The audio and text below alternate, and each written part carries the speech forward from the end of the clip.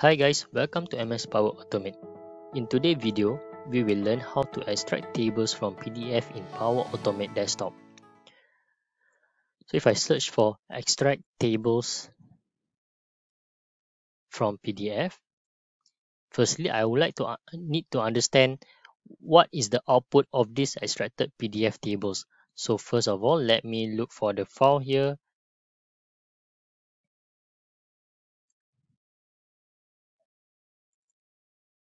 Under advanced option, don't need to change anything and click save. Okay, so from here, let me open my invoice. So it's actually looking from here, right? But let's take a look what is the output of this variable. So let me use a display message and I hover to here. It says there is a list of PDF table info. So if I expand this, it show me count. So we are not sure what is this value, right? So if I click save and I try to run it, let's see what is the output. So it returns me table 1, 2, 3. So it's actually telling me that in this PDF, I have 3 tables. And these 3 tables, I have in page 1, I have 1 row and 2 columns. So we are not really sure what are those values, right? So to get the values, what we can do is we can use the for each loop. Okay. In this extracted PDF table, I want to rename this as current table, right?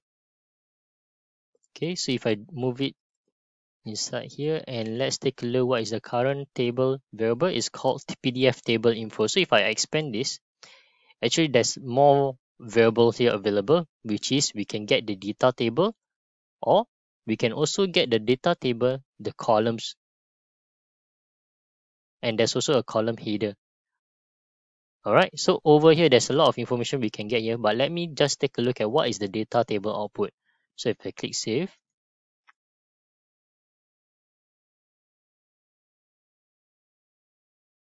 so the first one, it assumes it extracted as Contoso Electronics and invoice 1001.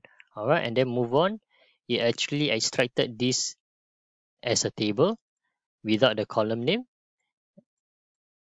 and continue tax, shipping, and total. All right, so now we are going to enhance this such that for each of these table, we will write into Excel. So what we can do from here, right? I want to make this as a fresh start. So always I want to terminate a process and I want to terminate an Excel.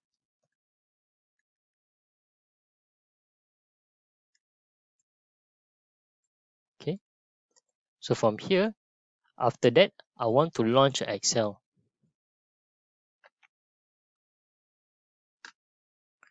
If a blank document, make instance as visible, and then I click save. And of course, when I launch this Excel, I want to maximize the window. So I would like to use a set window state. And I base on by window instance and I select Excel instance and I set it as maximize.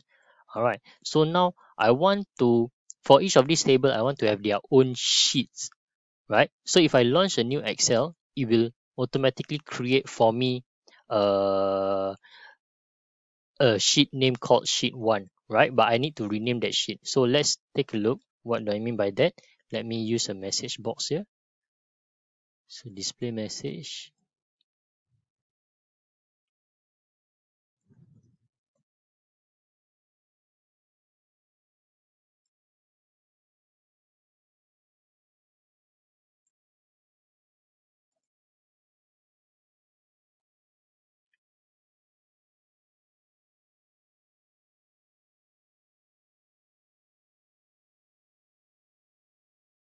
Okay, so let me open here. There's this sheet 1, right? So we are going to enhance this such that if for each of this table, right, I want to set a variable called table index.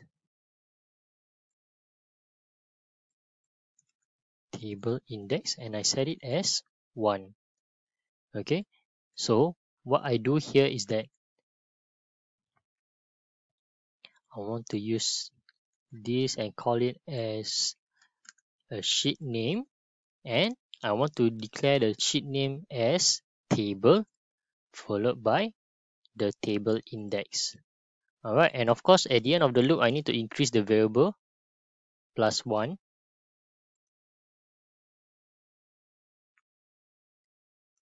Okay, and then from here I would like to check if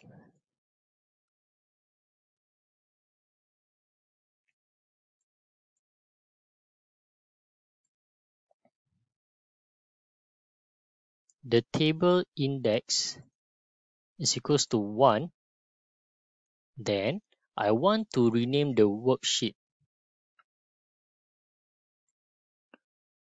Rename the Excel worksheet based on the first index, which is 0. Sorry, it should be start at index 1. Okay, and then the worksheet name I want to call it as sheet name. Okay, and then else, instead of rename the worksheet, I will add the worksheet. Add new worksheet.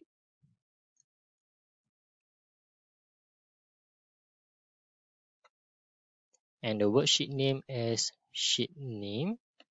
And I will add the worksheet to the last. Okay, so now let's take a look here. If I run this flow,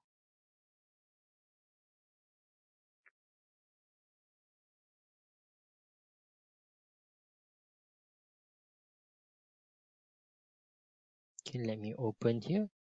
So table 1, okay. If I click on the message box again, table 2, table 3. Right, so now the first step done already. Let's go back here and click stop. Okay, so now we are going to make it such as we want to write the column name. Okay, so from here, what I'm gonna do is I need to set active Excel worksheet.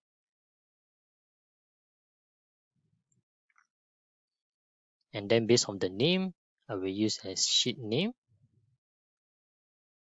Click save. So this one done. Let's minimize this. Okay, so from here, what I will do next is I do a loop. Okay, so over here there are two ways. I can use for each.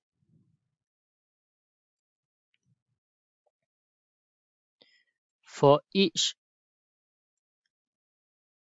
extracted table, no sorry, for each table here, columns here, I can do this and call it as current column. But I want to get the index here, so it's a bit that I need to create another variable, right? So which is a bit time consuming. So I'm gonna put it such as I'm using loop, because loop will provide me the loop index. So over here I will use a loop, start from 1, okay, end to data table dot columns dot count. Okay, increment by 1, and I want to call it as column index. Okay, so why do I do this? Because later on, when I want to get, I want to keep on writing here, here, here, here, right? Based on the column name, but we are going to use a get first free row and column. So the get first free row, first free column will always give me starting from B, C, D, E, F, G, and so forth, right? They will not give me A. So what I can do here as an alternative, I will set a condition here. If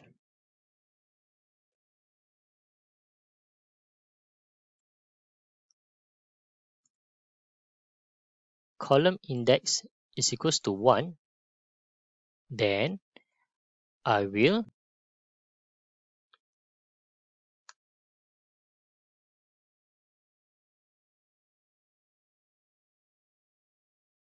write the Excel worksheet here as value to write here. I will use the column name, right? But from here, because I'm using a loop, what I can do is from this current table, I get this data table and I select this column.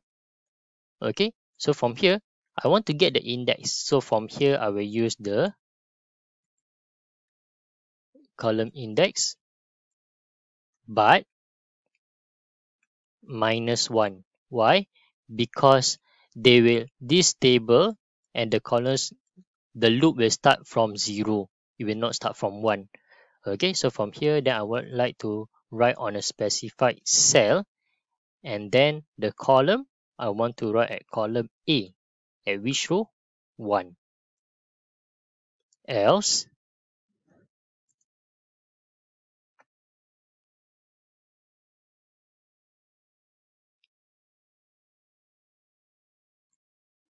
I would use get first free column. Okay, and then I would use write on Excel. The value to write is the same thing, but the column here we will use first free column. Okay, so now let's save this and run this flow.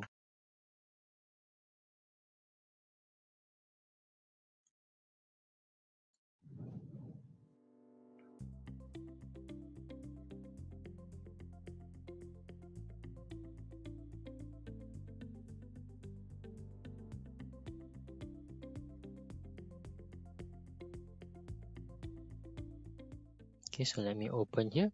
Now I have the column name. Okay,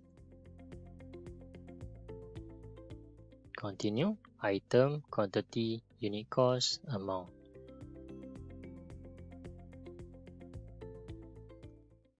Okay, so now if I go back here, as you can see here, you need to understand not all table will be giving me the exact column name. So over here, if I take a look here, these are some of the things where you need to do additional checks to s- to to fit the needs of your extracting of this table. So different PDF, you have a different output, so you need to cater this accordingly, right?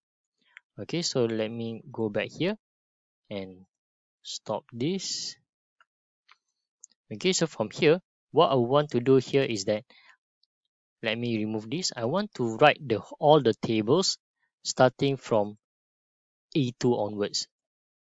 All right, so if I go back to here and I copy this and paste it right above the increase variable, I want to write the entire table value into my column A, but starting from row 2. Right, next we will then close the Excel,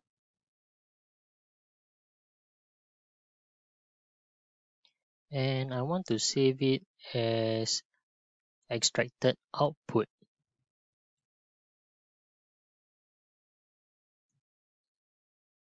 So if I run this flow,